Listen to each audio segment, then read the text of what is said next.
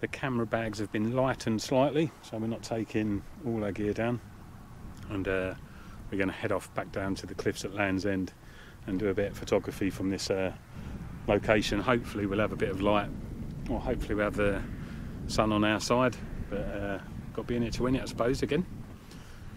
So yeah, back down to Land's End we'll go. Another mile walk there and a walk back.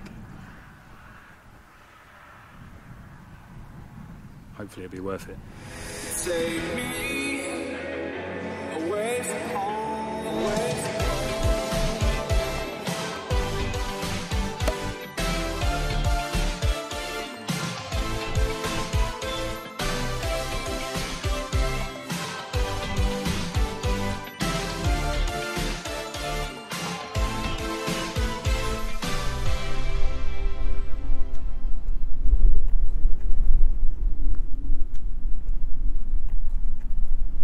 So come down here after 5 o'clock, guys, and you'll have the place to yourself almost.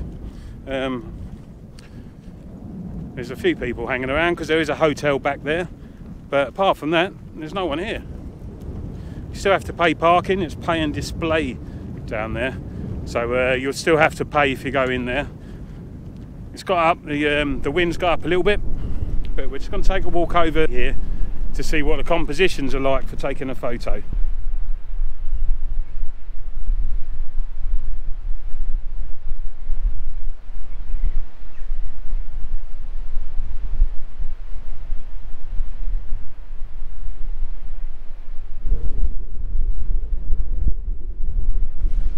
So we're hunkering down under the rocks here, trying to keep out of the way of the wind, because it is very windy here.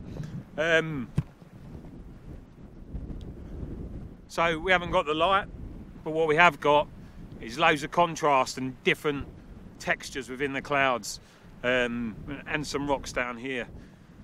This camera that I'm talking to you on is going to try and lift the exposure up, but it's quite dark here, quite moody and dark. So hopefully we'll get a picture. We just need a couple of the big boats to go past because they're spoiling it at the moment. So we could be here for a while, guys. And what we'll do is, I know this isn't a photography channel, but just to quickly help you, any of you out there that are taking pictures, we're going to use the rule of thirds here. So we've got a picture, we've got a composition, and we're going to bring the landscape down so the sky only takes up a third of the image. That's what we're going to try and achieve here. And then a bit of foreground with the rocks around us and the ones at sea to help lead you in to the old lighthouse in the background. So if you're going to take a picture, if you've got a subject, try and make sure they either line up on the third of the screen, which I'll demonstrate now with the picture from here. Same with an object all on its own, try and get it into a third of your actual picture, either horizontally or vertically.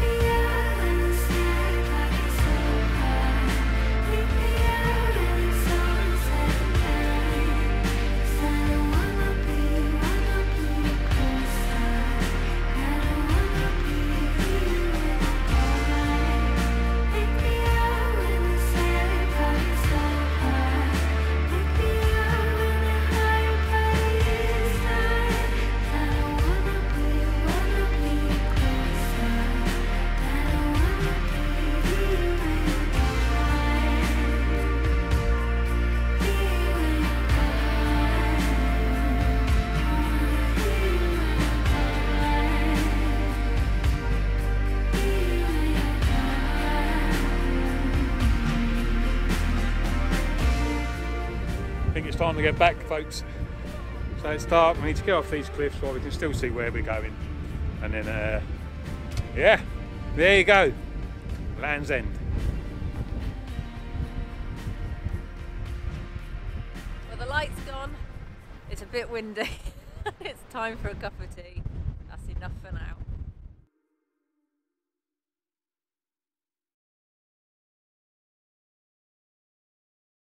Good morning from a blustery Cornwall coast, Land's End, the stone's throw away. Let's see if I can get out the wind a little bit here. So again, a real pleasant night's sleep, real quiet campsite this. This campsite, guys, check it out. It's a walk into Land's End, so real convenient for that. And only a half-mile walk to Sennen, which is a lovely little village there. With a pub and a shop and everything like that. So if you want to hunker down for a couple of days or a week in Cornwall, give this one a go. And then you can always ping out backwards and forwards to this place. But yeah, really good. So let's hit the road on this windy morning. You're still my favorite queen of the night, my friend. Let's drive off again. Let's drive off again. Let us where we fall. Once know what's right, my friend. Let's ride through the night. Let's ride through the night. We'll keep on going into the sun. We won't be slowing down all night. You're still my favorite queen of the night, my friend. Let's drive off again. Let's drive off again. You need a high throne where you can be adored. You'll get what you deserve. This town is no fun. Your life has just begun. We need to live and learn. You know the time has come for breaking some new ground. I'll let you drive, so we will stare at views we can't believe we found. We'll feel alive.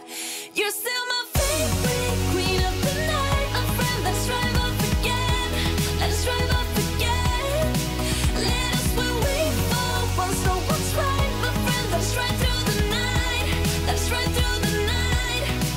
We'll keep on going into the sun. We won't be slowing down all night. So, I'm getting all dressed up because we're going to the theatre. No ordinary theatre. It's outside theatre. It's very cold and it's very windy today. Dressed up like we're going on an expedition to the Arctic. Yep. It's very windy out there. So let's go and have a look at this theatre.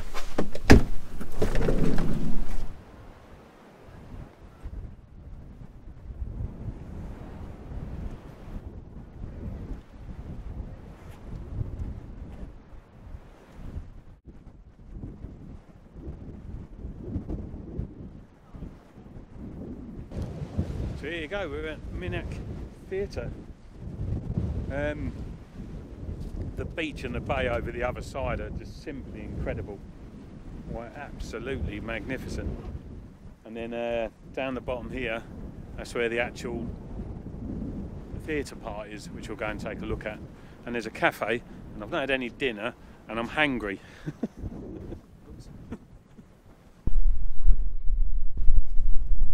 I should imagine on a nice warm day this would be quite spectacular here. Still cool now, but on a hot day it'd be really cool. 4 miles from Land's End is the world famous Mavic Theatre. It is perched on the rugged cliffs overlooking the sea beyond.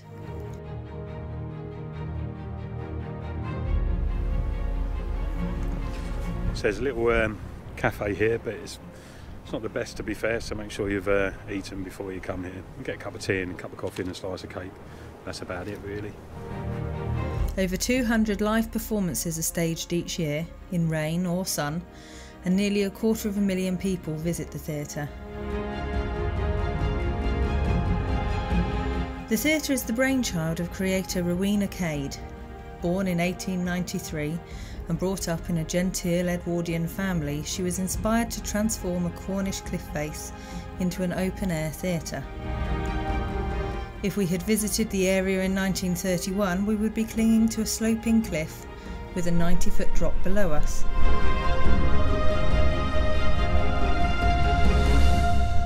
After the First World War and the death of her father, she moved from Cheltenham to Cornwall and bought the Minack, meaning rocky place, headland for £100. It was here she built her home. After being involved with an open-air production of Shakespeare's A Midsummer's Night Dream, she offered them the use of her cliff garden for their next performance. To provide a suitable stage and seating area, Rowena and her helpers worked largely with hand tools and the occasional stick of dynamite. Being an artist as well as a builder, she etched beautiful designs into the stonework, which can be seen whilst walking amongst the stone seats.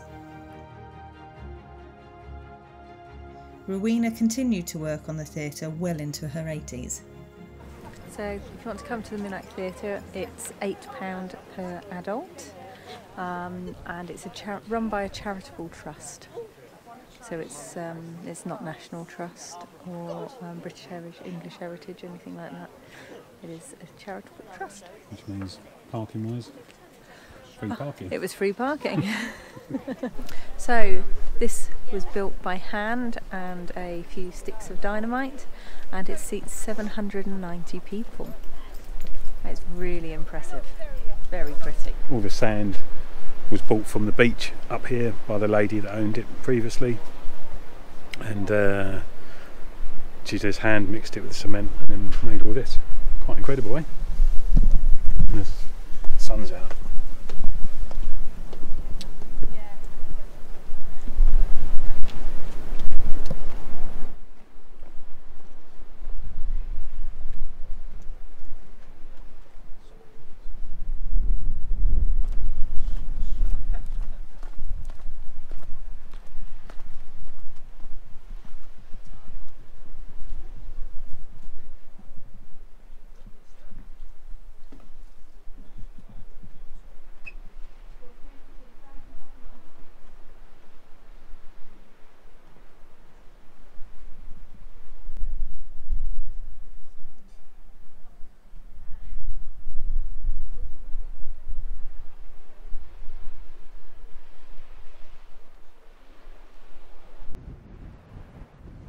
That's a pretty incredible place. Well worth a visit and reasonably priced, to be fair. So cafe's not the best, but what an incredible sight when you get up to the top of here, and what a feat to put this together. Incredible. Well worth a look. If you're at that campsite just down the road, it's only about 4 miles down the road. So a lovely day out that would be. I think next stop, Penzance.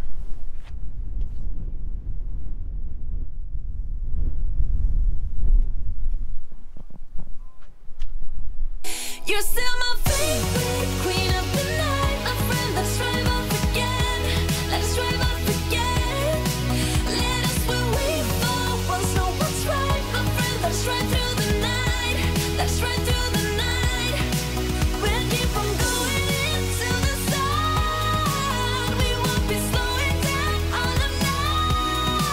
You're still my favorite queen of the night, my friend. Let's drive off again. Let's drive off again. You're still my favorite queen of the night, my friend. Let's drive off again. Let's drive off again. Let us where we fall. Once know what's right, my friend. Let's ride through the night. Let's ride through the night. We'll keep on going into the sun. We won't be slowing down all of night. You're still my favorite queen of the night, my friend. Let's drive off again. Let's drive off again. We was just saying about Cornwall and what we think of it. It's an absolutely gorgeous place, but it's not really suited, in our opinion, for van life. No, not for the sort of van life or the Wild. wild breaks away that we do.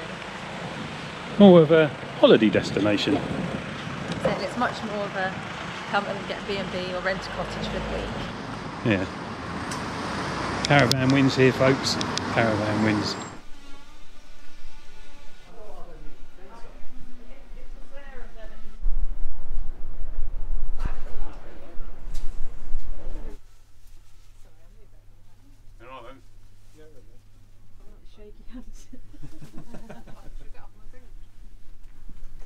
Situated at the top end of the town in Penzance, if you want, or if you are cold, or if you need a woolly jumper, this is the place to be. Claire's already dug into her purse, but look at the collection in here, and there's a story behind it all. So if you're in Penzance, be sure to come up to the top of the hill, look for the woolen jumper shop, pop in. So inside the shop is a poet, and be sure again to check out his work. He's got a folder here and his artwork. And if you're special like we are, then maybe he'll read one out to you. This is what I've wrote. It's called Cats and Cockroaches, done in a John Cooper Clarke style. Cats and cockroaches, flies and fleas. It's the holiday of a lifetime, and I've come from Leeds. Broken glass that makes a beach, where your feet will start to bleed. It's the holiday of a lifetime, and I've come from Leeds. The inclusive food is like prison swill. The chef, he should be freed. It's the holiday of a lifetime, and I've come from Leeds. The trip around the mountain pass, where my ass ate my pants with greed. It's the holiday of a lifetime, and I've come from Leeds. I went into the swimming pool, nearly drowned in all the weeds. It's the holiday of a lifetime, and I've come from Leeds. I told them I was vegetarian, and all I got was cheese. It's the holiday of a lifetime. I'm looking forward to Leeds. Brilliant, bravo. Well done. Merci beaucoup. Yeah, so be sure to check that out. Get a jumper, a woolly hat, woolen gloves, Nordic jumpers, and a smile and a poem. Incredible place. I've got goodies. You need a high throne where you can be adored. You'll get what you deserve. This town is no fun. Your life has just begun. We need to live and learn. You know the time has come. So what's Penzance famous for? Pirates! One-eyed people, evidently. Spamming yourself in the forehead. You're still my favorite queen of the night. A friend that's drive off again. Let us drive off again. Let us where we fall. Once no one's right. My friend that's right through the night. It's a very much more a working village than a tourist village, I'd say. Penzance, wouldn't you? It's a town. It's a town, Yes. yeah. Yeah, okay, town. Still worth a little look around, still interesting. Yeah. And just over there is St Michael's Mount. Yes. The opposite to Mont Saint-Michel in France.